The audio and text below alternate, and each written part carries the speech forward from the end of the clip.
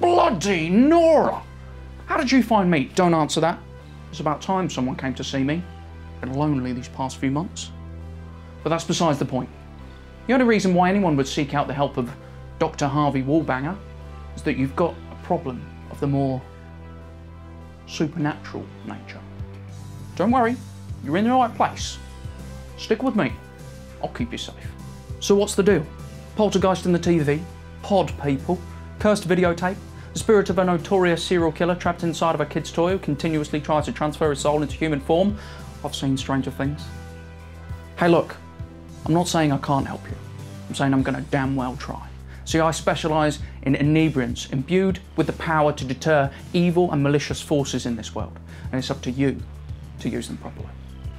There's something that a person finds out about themselves when staring down the muzzle of a topiary lion come to life with murderous rage. Do I fight or do I flee?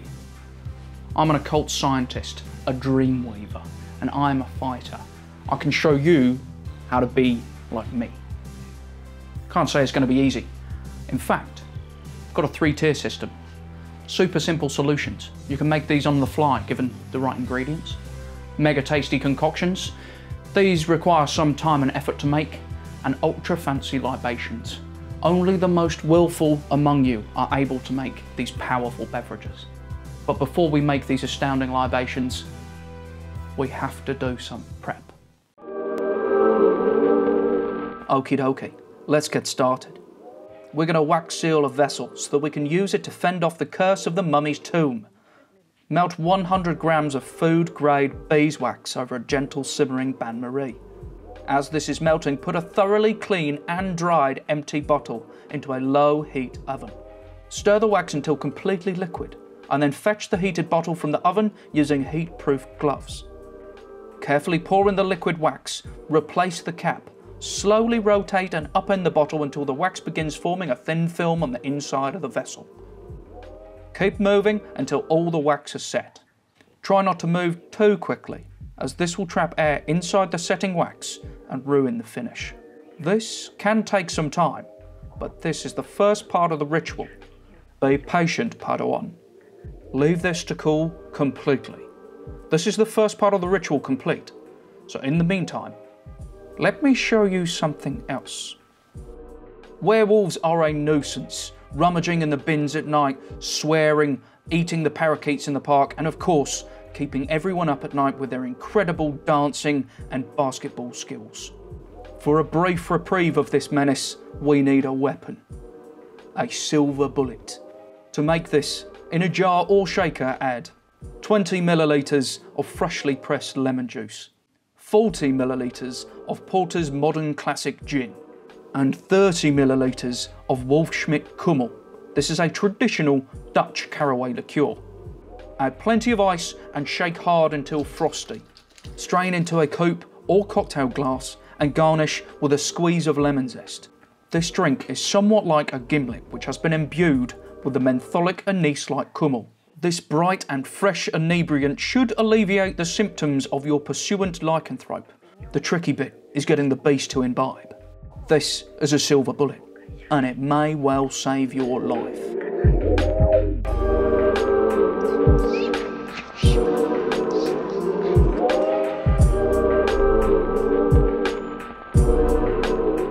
Tired of doing this when there's no cross lying around?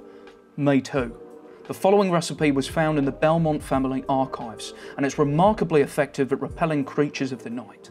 To make this libation, to a large mixing glass or jar, add 90 millilitres of Calvados. This is a delicious apple brandy from France.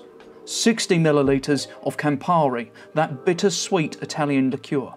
30 millilitres of Chambryzette, a beautiful strawberry vermouth. 30 millilitres of Cocchi Rosa, which has floral rose notes as well as gentian bitterness. 30 millilitres of Baldoria Rosso, a delightfully herbaceous Italian sweet vermouth. Not many people know this about me, but I keep a good stock of holy water at all times. maybe you should too. Add in 30 millilitres of holy water. To double down on the blessing, I'm going to further infuse the whole thing with my trusty Palo Santo wooden cross. For those of you not accustomed to the holy wood, it has an amazing tropical green, coconutty aroma and flavour. Give the whole thing a swirl, say 7 Hail Marys, and leave to infuse for 1 hour. Once rested, pour into a blessed quarter bottle and refrigerate until sunset. Or keep it on you, just in case. But right now, we've got more work to do. This recipe comes from on-again, off-again colleague Professor Higgins of Hatchetfield College. Although I haven't heard from him since he was struck by lightning some years ago. The aim here is to replicate the conditions and materials used for the murderous monster to become mummified in the first place. The details are somewhat vague, but they start by adding to a backpack bag 2 grams of fancy sea salt, 5 grams of propolis. This is a wondrous material produced by bees which has healing properties and a resinous, bitter taste. 20 grams of premium olive oil. Used in embalming, this will add a fuller mouthfeel. 10 grams of crushed cassia. 100 grams of fine honey. A local honey from Bermondsey Street Bees, it's rather grassy and bright. 100 grams of Bowmore 12-year-old, a delightful smoky Isla Scotch that was likely drunk by Carter and Carnarvon on their fateful expedition. 400 grams of Glasshouse whiskey. It's a delicious Highland blended Scotch with apple and toffee notes. Seal the bag and give the ingredients a massage, somewhat like a cat would do on a squishy cushion. Once the honey has incorporated into the liquid, put the whole lot in a 60-degree water bath for 90 minutes. Just enough time for a mug of Bovril, some cheesy Wotsits and a bowl of super noodles. Once the ingredients come out of the water bath, give the whole lot a rub down in a nice shiatsu. Let it cool completely before putting in the freezer for 4 hours. Now while that's in the deep freeze, I need to show you something. Now that the blessed quarter bottle has had time to chill and marry in the back of the fridge, it's about time to serve this sucker. This beverage has the power to repel ghouls, including the children of Vlad Tepes, commonly known as vampires. Simply pour into a frozen, fancy glass. 1 sip of this blessed bittersweet beverage is enough to fortify your flesh and turn your blood from insatiable ambrosia to boiling lava for the blood-sucking creatures of the night. Now you too can party in underground nightclubs whilst listening to New Order remixes without the fear of being eaten alive by nightwalkers. This is a wooden cross, and it will protect you.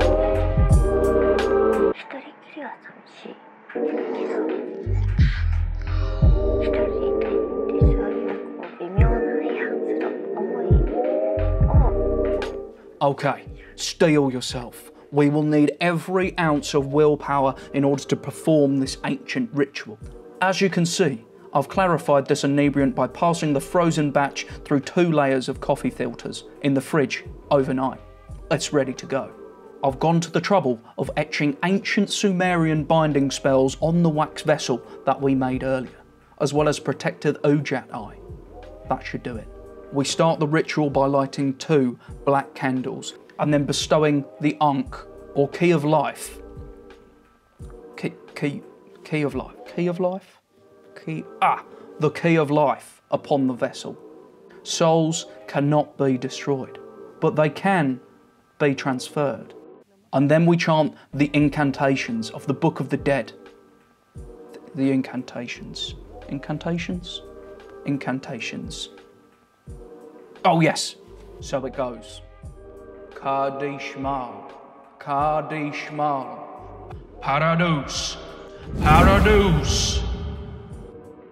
And so, it is done. Now we need the shambling mess to drink it. Undead mummies are a real pain. Not only are they completely impervious to weapons, but they stink up the place no end. This beverage will certainly give them something to worry about. Simply pour out the liquid into a cold glass over plenty of ice. If you are feeling fancy, garnish with a nice lemon twist. It's somewhat like a mummified old fashioned. It has plenty of resinous bitter notes with a lick of smoke and a hint of spice. The longer the bottle rests, the more powerful it will become. You see, as the shambling undead consumes this libation, the vessel consumes its tortured soul to fill the bottle once again. And that's how you defeat a mummy. Just as long as no one opens the vessel again.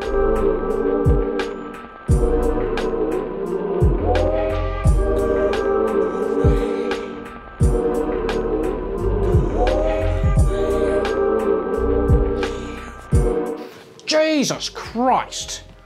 Well, hopefully now you know how you too can be a force for good this All Hallows Eve. Protect yourself from the forces of darkness and the creatures of evil.